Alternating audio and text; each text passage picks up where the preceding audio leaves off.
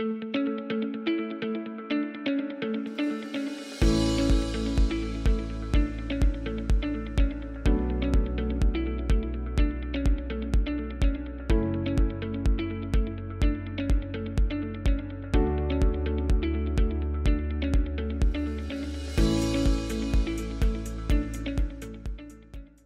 evening once again, everyone, and welcome.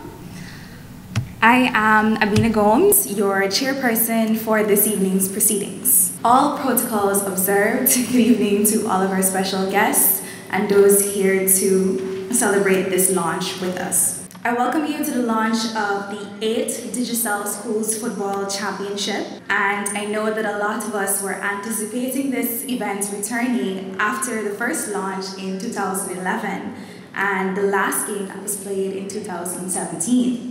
Digicel is the network for everyone, everywhere, and as such, this year, 148 teams nationwide will compete for the coveted title and a chance to win $1 million. I'm now going to welcome Mr. Troy Mandonka. He is the co-director of the Petro organization. Thank you, Abina.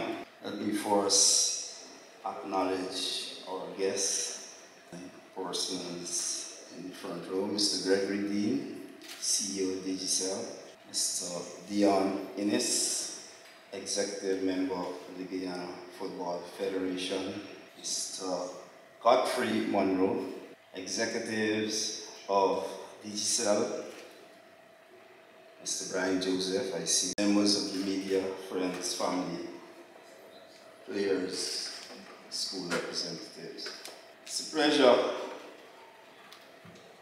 to be participating in this launch of the 8th Digicel Schools Under-18 football tournament. Very good evening to everyone, all protocols observed.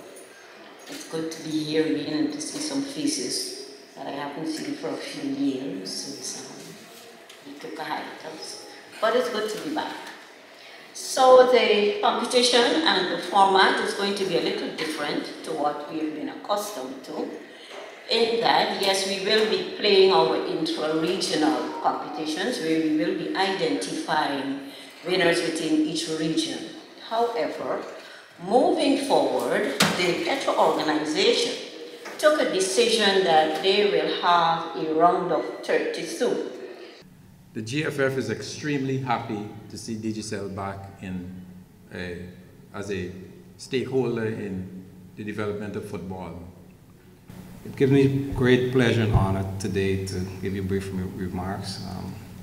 As I was speaking to Mr. Dean to tell him I was truly elated that Digicel has come back on board with school football. I think when you have a synergistic relationship between a sponsor, Digicel, the Guyana Football Federation, the Ministry of Education, key organizing committee like Petro organization, which is synonymous with good quality organization, it augurs well for sports development across the board, and it's something that could be emulated across. We're very happy to be back. We're thankful that the Petro organization has taken up the challenge.